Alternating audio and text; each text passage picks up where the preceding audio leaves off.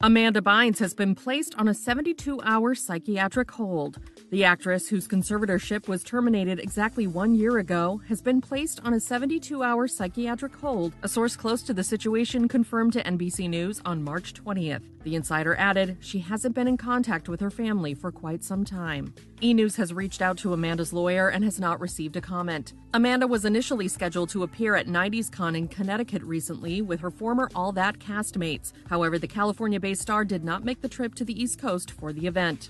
Back in 2013, Amanda was placed under a temporary conservatorship after multiple run-ins with the law that resulted in an involuntary psychiatric hold. The following year, she found herself back under the care of a conservatorship, with her mom, Lynn Bynes, overseeing her financial, medical, and personal matters, following a string of alarming social media posts about her father, Rick Bynes. While Amanda made improvements in her life in the years that followed, including undergoing drug and mental health treatment and returning to school at the Fashion Institute of Design and Merchandising, her conservatorship was extended in 2018. In 2020, Bynes spoke out about the cost of her medical treatment in a video posted to Instagram.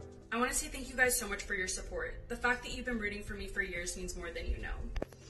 Today I want to talk about a controversial topic, my conservatorship case. I have been going to a treatment center that charges $5,200 a month. There's no reason why I shouldn't go to a therapist who takes my insurance for $5,000 less a month. This is why I've asked to see the judge next week regarding this conservatorship issue. Thank you guys so much for hearing me out. I'm sorry that this is what I'm dealing with, and I'm sorry to put my problems onto the internet, but this is what life has come to. So thank you guys so much for always supporting me. Love you all. Peace out. Appreciate your love and support. Love you guys. Bye.